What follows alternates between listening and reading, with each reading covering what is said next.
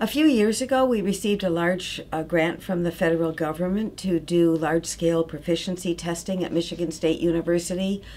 This paper is focused on one of the languages, on Spanish, although we have data from French, Chinese, and Russian as well. We did testing for reading and listening and speaking, but what we focus on here are the results from the speaking assessment.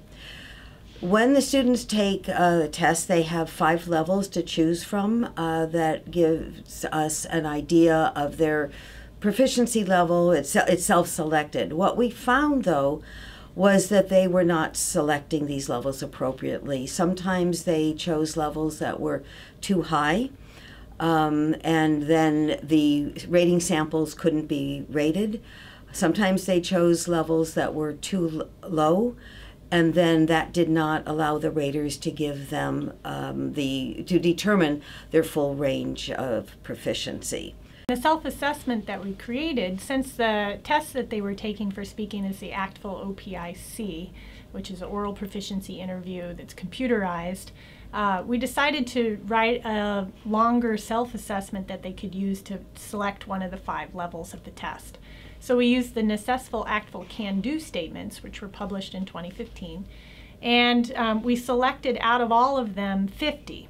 And these 50 statements, we selected 10 at the lower levels and then 10 at each of the other 5 levels.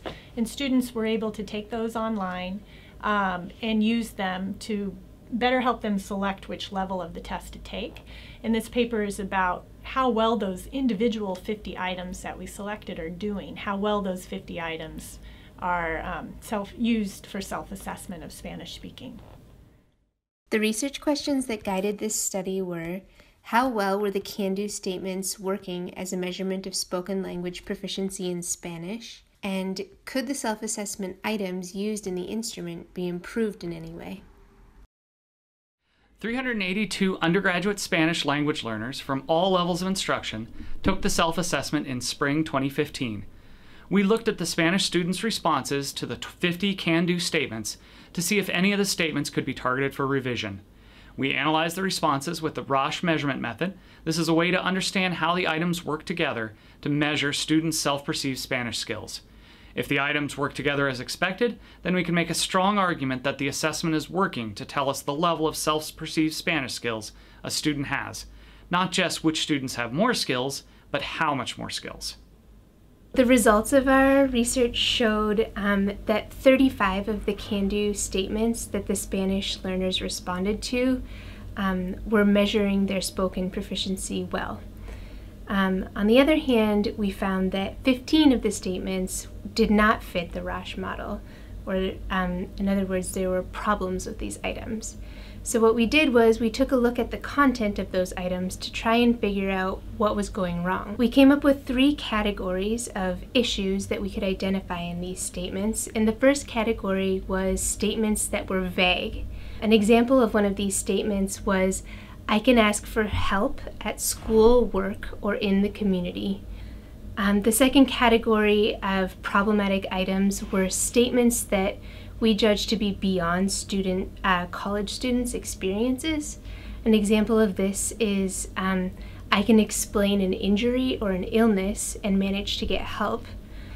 And the third category of problematic items that we identified were statements that describe multiple skills. A perfect example of this is the statement, "I can describe a place I have visited or want to visit." So it's hard to self-assess yourself on a skill you actually haven't done, even if you've simulated it in the classroom. So some of that is a little vague for the students to think about, concretely, but maybe that same item would be really good at predicting the oral proficiency of FSI candidates, people in the workforce who are using Spanish already for professional purposes and have already interviewed. The conclusions that we drew from this research were that when researchers are creating self-assessment items for foreign language assessment, it's really important that the statements in the self-assessment are specific, both in terms of the content they address and also specific to the population that they're intended to be used for. In addition, we concluded that items tended to work better when more than one thing was not being addressed. In other words, when a single skill was being addressed in a statement. For more information about the methods that we used to analyze this data and the results and interpretations that we made, we'd encourage you to read our paper, which will appear in the fall 2017 issue of Foreign Language Annals. And please don't hesitate to contact us if you have any questions.